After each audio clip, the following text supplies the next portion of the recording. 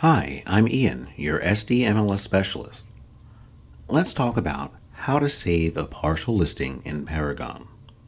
For mastery in this and all topics, please remember to play, pause, and practice. To start your partial, let's go to the listing icon at the top of the screen. Let's click on it. When you do, you'll see your options appear.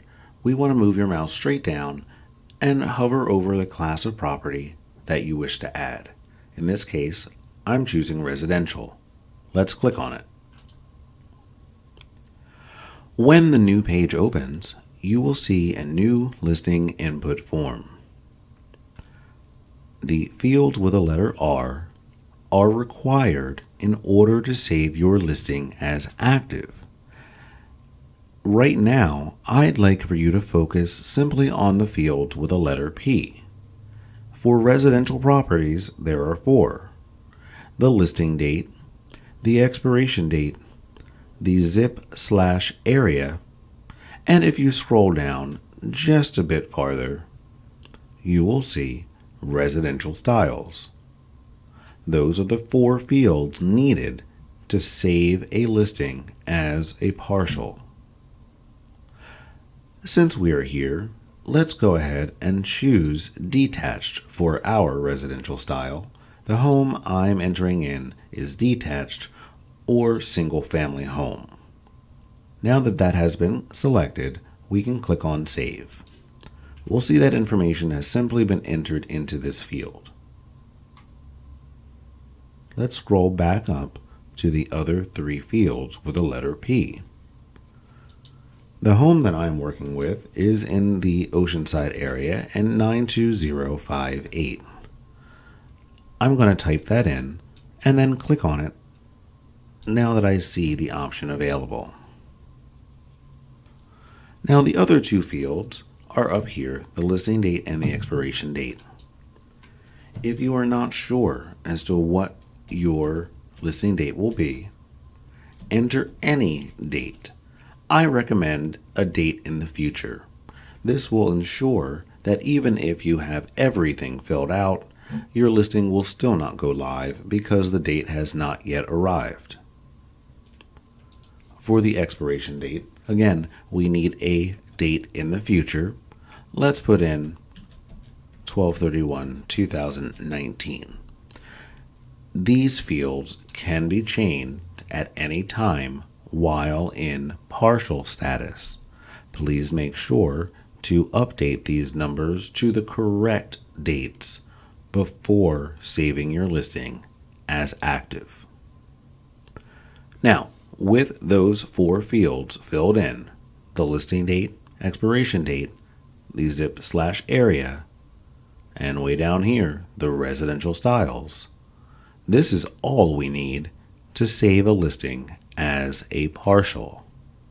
From here, we go up to the green Save button, and anytime you hover over that Save button, you will see 2 options. The first option says Save Listing. The second option, Save as Partial Listing. That's what we want today. Let's click on Save as Partial Listing. When you have the partial fields filled in, and you click on Save as Partial Listing, you're going to get this wonderful box here that says congratulations. Your listing has been partially saved as partial number, in this case 244465. It will be good for 12 months. At this point, you will have 2 options. Either you can continue inputting information, so we're going to click on Continue Input, or you are finished for now and you want to go ahead and sign off from Paragon. Let's click on Finished as if we were completed for this part of time. When you do that, you're going to return back to your partial page. It should look something like this. We're going to see here the partial that I created, the 244465. Let's start from the beginning to find that partial. Let's go up to our listings icon.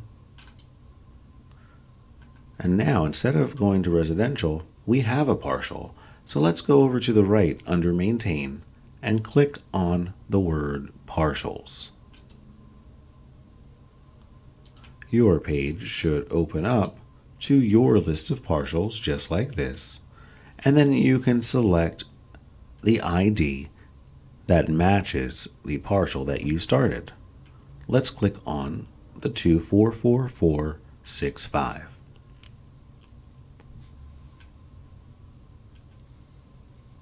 When this opens up, we are now ready to enter in more data.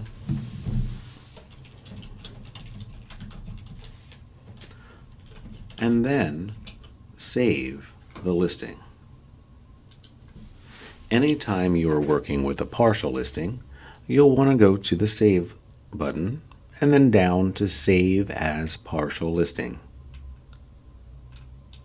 And again, anytime you click on Save, make sure to see this box that says congratulations, your listing has been partially saved. If you wish to continue, let's click Continue. In addition to filling out more options on this page and then saving, you can also now enter pictures, view a sample report, add documents, or set up times that this property can be shown once it is active on the market. This has been How to Start a Partial. For more training videos, please come to sdmls.com, click on the Paragon icon in the top left corner, and then select Training Videos. This has been Ian, your SDMLS specialist, reminding you to play, pause, and practice.